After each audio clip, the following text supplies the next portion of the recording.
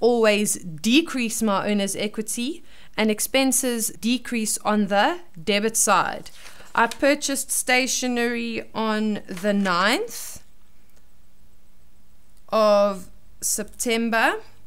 It's coming from the CPJ, so my contra account is bank from the CPJ, and that is 557. Okay, so we've done stationery. Now we have water and electricity. We paid the water and electricity, also classified as an owner's equity expense account. And we paid the water and electricity on the 29th. My contra account is bank from the CPJ. Bank from the CPJ, and the amount was 556. 556. Okay, it's an owner's equity expense. Expenses always decrease my owner's equity on the debit side. It's coming from my CPJ, so my contra account will be bank.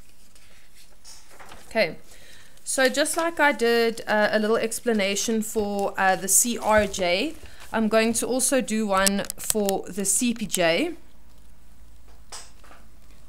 Hopefully it makes some sense to you guys. Okay, so when posting from the CPJ, or when posting CPJ to general ledger,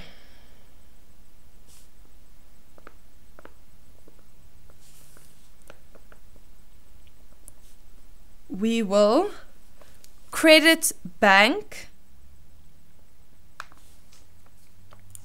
with the word total payments.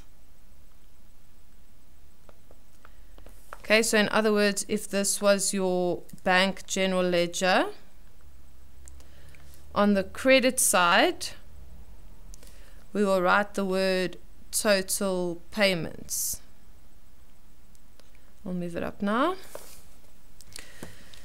Okay, so why are we doing that? Okay, well, bank is an asset that increases on the debit and decreases on the credit. If I am paying, that means my bank account is getting less. So remember to always look at accounting from the business's point of view, as if you are the business. So if the business paid, that means that they have less money. So my bank is going to be credited with the word total payments. So when posting your CPJ to the general ledger, we are going to credit bank with the word total payments, and then all other accounts will be debited with the word bank. Okay, so all other accounts, in other words, everything else is going to be debited with the word bank. So I'm just going to do a few examples. Trading stock on the debit side will be bank. Okay, my next column is wages. Debit side, bank. So that's basically what we did here, grade 9s. If we go look at all of my general ledger accounts now, you can see that we credited bank with the word total payments, and then all other accounts that come from the CPJ are on the debit side with the contra account bank. Bank, CPJ, bank, CPJ.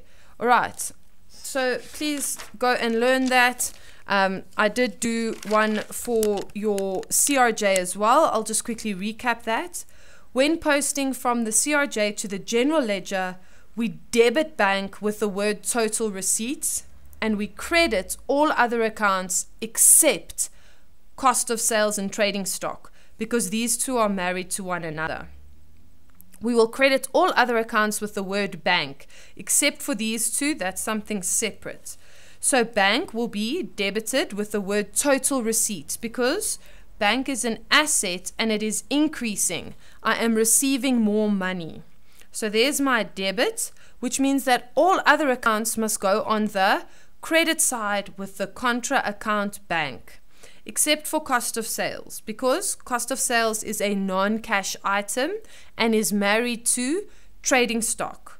So cost of sales will be debited with the word trading stock, and trading stock will be credited with the word cost of sales. Okay, hopefully you can figure out why that is. This is an expense. Expenses always decrease my owner's equity on the debit side. And then I sold trading stock. So my trading stock got less. That is why this appears on the credit side. Okay, so now for my CPJ is a little bit simpler. When posting from your CPJ to your general ledger, credit bank with the word total payments and debit all other accounts with the word bank. So that is pretty simple, hopefully. I'm going to end this video here. It is quite long.